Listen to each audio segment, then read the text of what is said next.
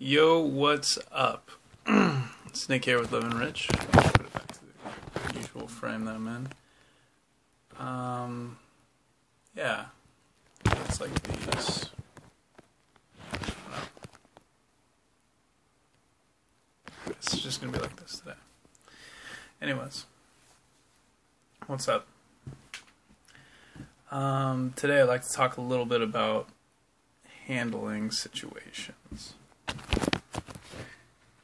Let me shut my door in case my roommates come home. Handling situations that are a little bit difficult and tricky. I can't say I'm the best at this. I mean, I'm the best at like really, really rough situations. But I kind of feel like I wear on people sometimes, like in my personal life. Like I'm a little bit energetic and I'm very, very quick to give feedback. And that creates a lot of issues. So sometimes things come up, like today. My roommate just expressed his opinion that I was getting on his nerves. And I wasn't quite exactly sure why. And we didn't have a lot of time to talk about it. We were both heading out for work. So I sat there, I listened to him, and it was interesting. I mean, things, like, it's really crazy how, like, things from your point of view can be really offensive from someone else's point of view. And I can, while from my point of view, like, they weren't meant as, you know, to be offensive, maybe a little abrasive, just like friendly banter and shit like that. He just wasn't in the mood to receive it, I guess, in a playful mood, and it's my fault being, you know, I'm not really that tuned into him. You know, he usually just does his own stuff, and I usually do mine, and like I kind of just like go about the assumption that like he's my brother and I treat him likewise, and you know, I just shoot shit at him, not in like a maybe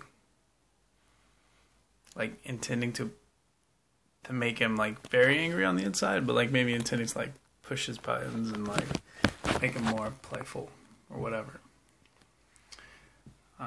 Some people it works with, some people it doesn't. Be careful if you do choose to act like that around other people. And know there are limits, really, because you know they could get mad.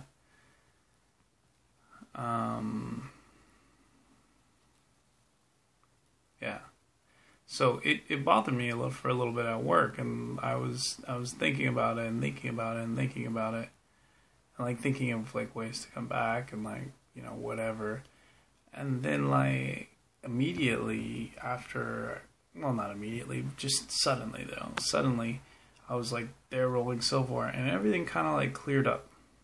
You know, maybe I digested the steak that I ate earlier, some shit like that. But it all started clearing up to where I wasn't mad at him for being mad at me, per se. And I kind of just like, I was like, okay, you know, and what, like, he's got stuff going on in his life, and, you know, my presence is very, I guess, outspoken is a good way to put it.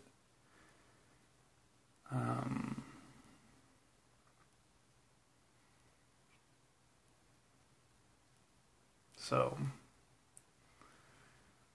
I don't know. I'm going to talk with him again tonight. And I'll let you know how it goes from there. Maybe I won't, but whenever these situations come up, I think it's really important to like sit back and listen. Because like they just want to talk and they just want to like feel important and be known or whatever. I don't know.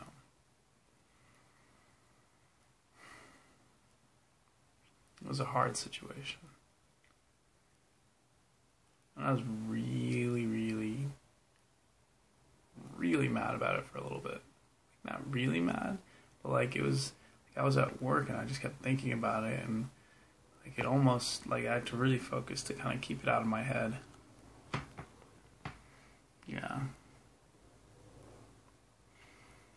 But I think what was productive about like having to talk about it and then having to have that space away, like I had to reevaluate like everything, because it kept coming up, and like I was like I had to like relook at it and relook at it and relook at it, and then I don't know, maybe he'll have to do the same thing too.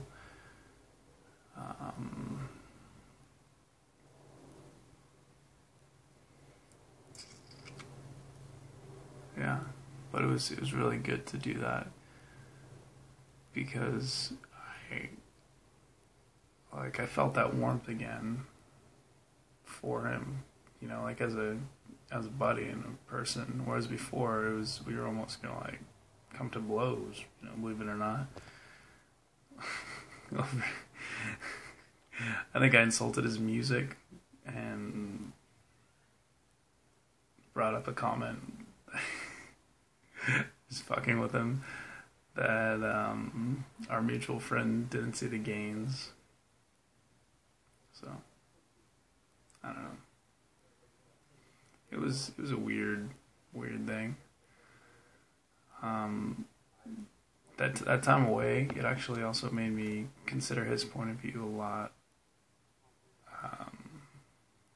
Made me like sit there and think about it, like what he's going through and shit with his life, and I don't know. And my favorite part of all this is that I don't have to stay here and keep living with him. You know, I'm a free person, he's a free person. If he doesn't want me here anymore, you know, he was the founding roommate, so I'm not gonna stay here like indignantly. That'd be fucking silly. Likewise, I'm not gonna create any animosity about it.